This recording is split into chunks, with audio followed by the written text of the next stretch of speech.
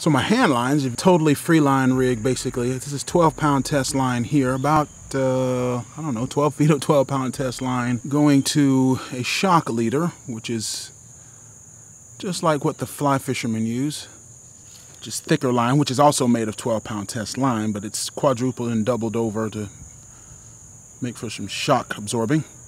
This is going to actually a 50-pound test. So you have 50-pound going down to 40-something pound, going down to 20-something pound, going down to 12, right?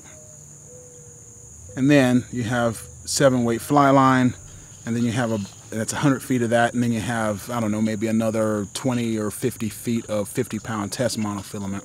I'm going to be using this rig, freelining, with maybe some 2/0 hooks to see if we can catch some catfish, drifting some long, slender strips of cut strip bait below the dam to see if we can catch some of those early blue catfish that are starting to move and try to start feeding before the winter with the hand line.